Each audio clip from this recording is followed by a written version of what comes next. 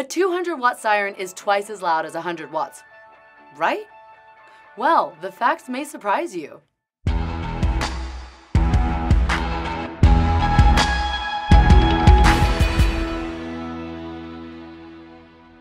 Welcome to Feniex Focus. I'm your host, Katia, Product Manager at Feniex Industries.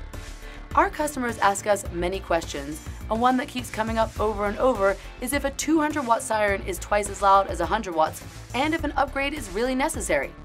Well, in order to understand that question better, we need to know the basics. You know, what are watts? What are decibels? All that stuff you probably forgot from your high school science class. You see these symbols more than you realize when you're looking to buy a speaker in stores or online. But what do they really mean? Let's try to get a better understanding of watts first. Watts measure power. In order to accurately measure them, you need to know two basic units of electricity: the input voltage and the current consumption. In the electrical system of a 100-watt siren, power is equal to the voltage from your car, which is 12 volts, multiplied by the current consumed by the siren and the speaker, which in this case is 8.3 amps, and voila, 100 watts. To get 200 watts, you simply connect another 100-watt speaker to your siren amplifier that consumes 8.3 amps and add the total current of both speakers together. Boom! 200 watts. So simple, right? Well, decibels are not quite as simple. Their measurement is derived from a logarithmic scale that measures relative intensity. The louder an object is, the more sound pressure it measures. Since sound moves at a fixed speed of 761 miles per hour, cranking up the volume is not going to increase the speed. Instead, it compresses the air pressure, giving us the perception of a louder sound. That pressure is measured in decibels. A 100-watt siren produces an output sound of 124 decibels. However, a 200-watt siren does not double that to 248 decibels. Here's why. Decibels, as mentioned earlier, are measured on a logarithmic scale. In layman's terms, the higher up you go on the decibel chart, the greater amount of energy is needed. We all now know that 100 watts equals 124 decibels, but doubling that power to 200 watts only increases your sound by 6 decibels, totaling 130 decibels of sound.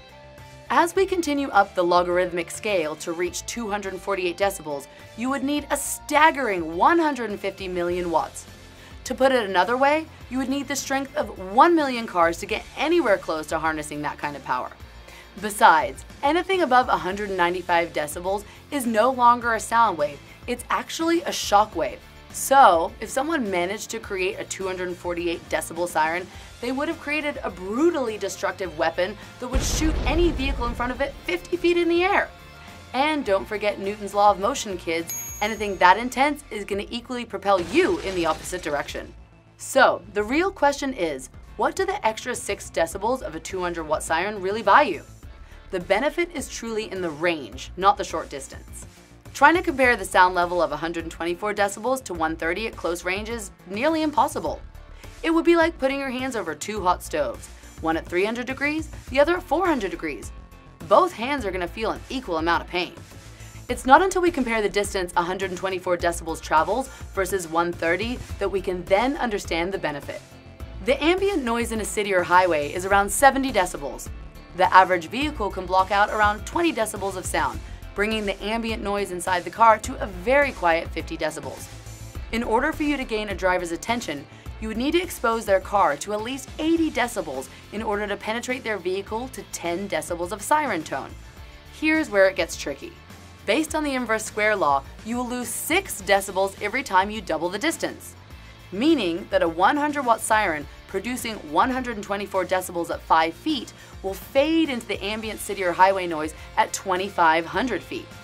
Taking into account our minimum requirement of 80 decibels, the 100-watt siren will be effective up to 700 feet.